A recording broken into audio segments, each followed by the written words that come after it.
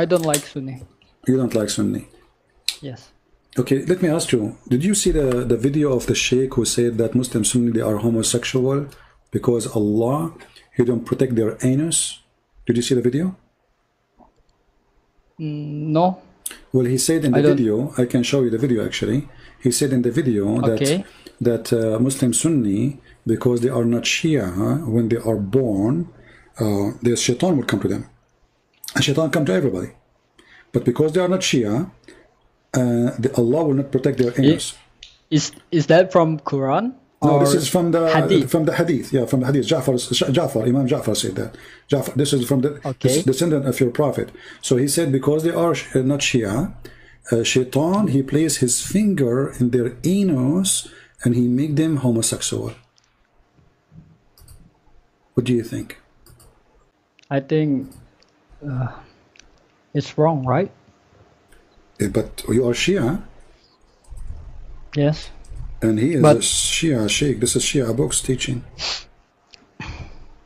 But my scholar never, teach me more. Like you said right now, they never talk about this. They just, talk in the masjid. Well, let me show you the video so you can see with me how the Sheikh, he explained. And then you know how Shia they dress, right? You know how they dress. So you know for sure this is a Shia. And his name is Yasser Al-habib. He's a very famous Sheikh, big, like, very, very big. It's like 500 kilograms. So, so he was explaining what happened to you if you are not Shia. So you are safe, by the way. You are not a homosexual because you are Shia, obviously, according to the story. So listen carefully what he said. Okay. Time of, his mother giving birth to him. Is this English, right? يكون حاضر في وقت ولادة المولود. One of the Satans, he will exist in the time of giving birth for this new infant. This is a must. Okay? Go ahead. فإن علم الله أنه من شيعتنا، إن علم الله أن هذا المولود من شيعتنا حجبه من ذلك الشيطان. If Allah knew, which is very funny, so Allah do not know. I thought Allah is the one who decides if he will be Shia or Sunni. So if Allah, he knew that this baby or newborn baby, he is going to be a Shia, Allah will hide him from shaitan.